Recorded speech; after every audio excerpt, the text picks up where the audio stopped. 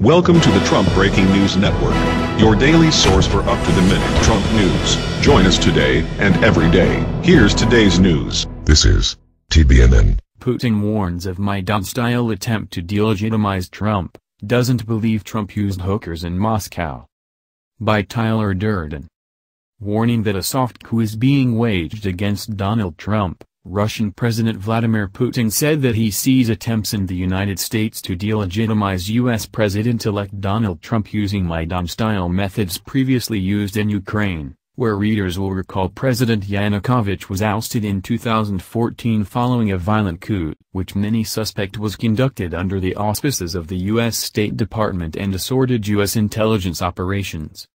I have an impression they practiced in Kiev and are ready to organize a Maidan in Washington, just to not let Trump take office, Putin said, apparently referring to anti-government protests in the Ukrainian capital in 2014, which resulted in the leadership being ousted. The campaign to discredit the president-elect shows that certain political elites in the West, including in the U.S., have significantly worsened, the Russian president added.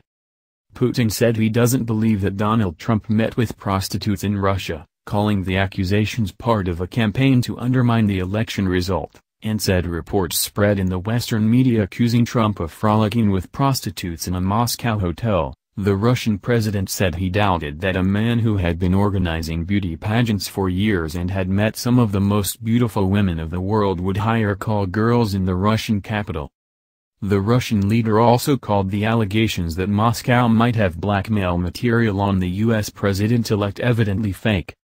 When Trump visited Moscow several years ago, he wasn't a political figure.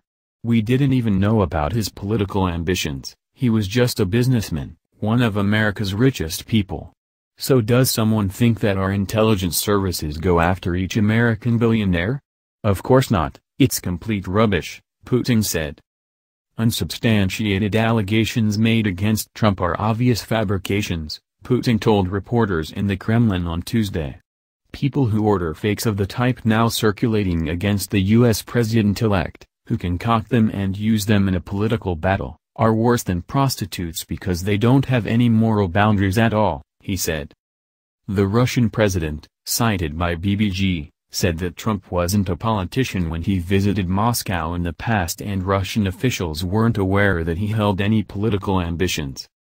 Putin, who reiterated he had never met Trump, said he hoped that Moscow and Washington could eventually get their troubled relations back to normal, adding he has no reasons to attack or defend him. I don't know Mr. Trump personally, I have never met him and don't know what he will do on the international arena.